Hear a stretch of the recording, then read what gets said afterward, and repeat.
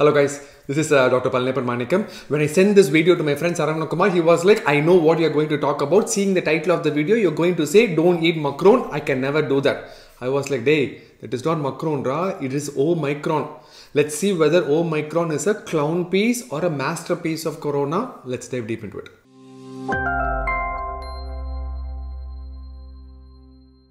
So we have been saying in the channel for the last 1 year that if we do not vaccinate the entire world up to 70%, virus will definitely mutate, and that is what is happening now. Initially we thought coronavirus is a dummy piece, but now it is moving its chess pieces so intelligently to form this Omicron for a threat as a checkmate for humans. Scientists from South Africa were working so hard to find out the genomic sequences of every COVID positive patient and found out this variant on November 9th. But all they get is a travel ban to South Africa as a punishment. But the truth is, this variant has been going around for the last 2 months and they just identified on November 9th. We have been saying all news headlines that, oh, the first case has been reported in India today.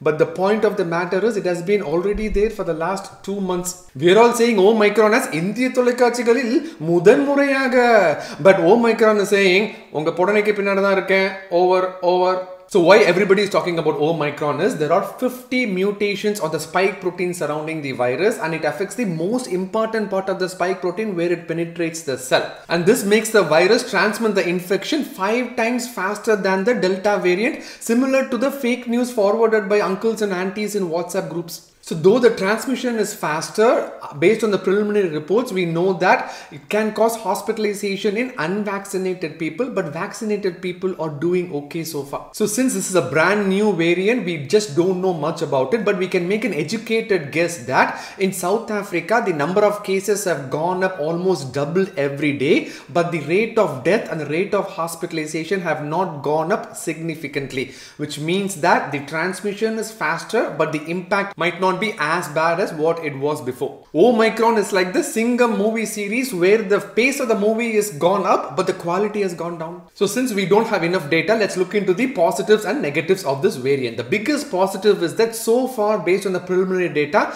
vaccinated people are doing okay. It can be easily detected on the test that is available. Most of the treatments what we have, if they get infection, is supposed to work in this variant as well. The biggest negative point of this variant is that it is causing hospitalization even in the preliminary data that we have in unvaccinated people. If that is the case, the increased death rate is also expected down the road if this keeps happening, and that is the only concern that I really have about this variant. If you are still holding the flag of I'm not going to get the vaccine, there will be lots of Omicrons. I'm repeating this again. We are in this situation because of the unvaccinated group of population. This is almost like the movie Titanic, where all the vaccinated people are like the jacks trying to save everybody, including the unvaccinated people like Rose. We are sinking down and Rose is floating on the log of wood thinking that they are escaped, but little do they know that variants are coming in a different iceberg that they will definitely come down as well. So if you guys don't get vaccinated, we are going to drown together. So please get vaccinated for me. Seivirgala, Ningal Seivirgala. So what about the vaccinated group? I can guarantee you that vaccine will definitely protect you in some way or the other. We just don't know how much, because vaccine produces the same kind of antibodies against the spike protein with which the virus is trying to enter into the cell. Though this variant has 50 different kinds of mutation around the spike protein, vaccine should confer some kind of protection because there are antibodies against the same spike protein because the subject is the same. Imagine vaccine is the scientific calculator that you are bringing to the Max 1 exam, which is coronavirus, but to your dismay, it turns out to be Max 2 exam, which is the Omicron variant, but still the scientific calculator should work somehow. Though it might not help us to completely solve the complex problems like integers, calculus, stones, the medicine, integers, calculus, all these complex equations, but at least we can pass the exam using scientific calculator. At least you can write the answers on the back of the scientific calculator and then exchange it. So since we know that vaccines are definitely going to work for this virus, it is better to boost up the protection by taking a booster dose, because we know that efficacy of any vaccine is going to wean down, especially after 6 months of duration. So I'm going to urge all my audience to take booster doses as soon as possible, and I'm going to talk about multiple scenarios. Scenario number 1, you take Pfizer or Moderna 6 months ago. That is pretty simple. You take a booster dose with the same vaccine now. It is available for all patients patients more than 18 years of age. Please check out the side effects that I got after my booster dose, and the link is in the description. So if you got Johnson & Johnson vaccine 2 months ago, you are eligible for one more booster shot with Johnson & Johnson. That is straightforward as well. So based on the research done, mRNA vaccines like Pfizer and Moderna gives you the highest level of antibodies after the booster shot. But the problem is we don't have enough availability of Pfizer or Moderna throughout the world. So recent studies suggest that you could alternate the vaccine for the booster dose. For example, if you got Pfizer or Moderna in US and you went to India, it is okay to take one booster dose with Covishield or Covaxin. If it is the other way around, if you are in India and you got Covishield or Covaxin or Sputnik and you have access to Pfizer or Moderna, you can get the dose of Pfizer or Moderna as a booster shot. The biggest debate is if you are completely vaccinated with Covishield and 2 doses of Covaxin, the question is whether you should get a booster or not. So far, the Indian government have not authorized a booster shot for Covaxin or Covishield because of 2 reasons. Number 1, there have not been increasing COVID cases recently in the past few months. And number 2, only 32% of Indian patient population have been vaccinated with 2 doses. So the government is focusing on vaccinating the second dose and rather than focusing on the booster dose at this time. So though they have a point with Omicron around and people are forgetting about COVID already, I think we should rethink this strategy. So I have talked to many infectious disease experts and everybody agrees that it is very reasonable to give one more dose of Covishield if you are vaccinated with Covishield before, or one more dose of Covaxin if you have received 2 doses of Covaxin before, to protect against this Omicron variant to increase the level of antibodies in the body.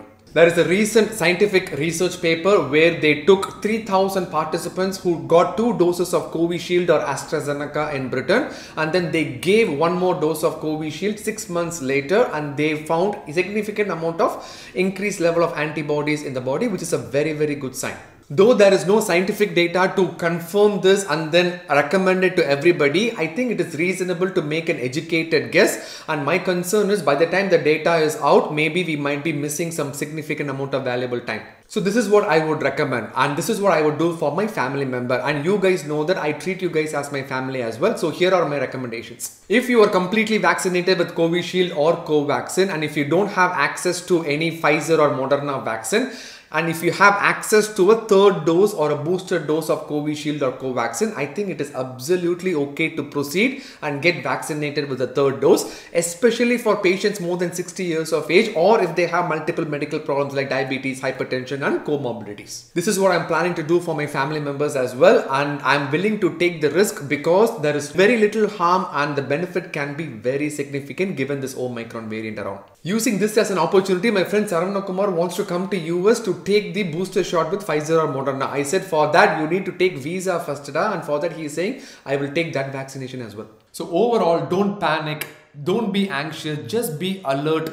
If you are vaccinated, try to get the booster. If you're not vaccinated, please get the vaccine. Moving forward, all these news headlines are going to say, oh, Omicron is in Karnataka, Omicron is in Tamil Nadu, Omicron is in Madurai, Omicron is in Dubai, Kurkusande. It's already there. Alright, so there is no point in screaming news media. Konja karuna kaatangappa, okay? So I can reassure that if you are vaccinated and if you get your booster dose, this Omicron is going to be Kekran Mekran company employee only. So until we know more about this, please continue masking, social distancing, try to avoid travel as much as possible. Do the exact same thing that we've been doing for the last 18 months. This is not new to us anymore. So once we know more about this variant, I will conduct a live session to answer all your questions and concerns. Until then, stay safe, get vaccinated. I will see you in the next video. Bye-bye.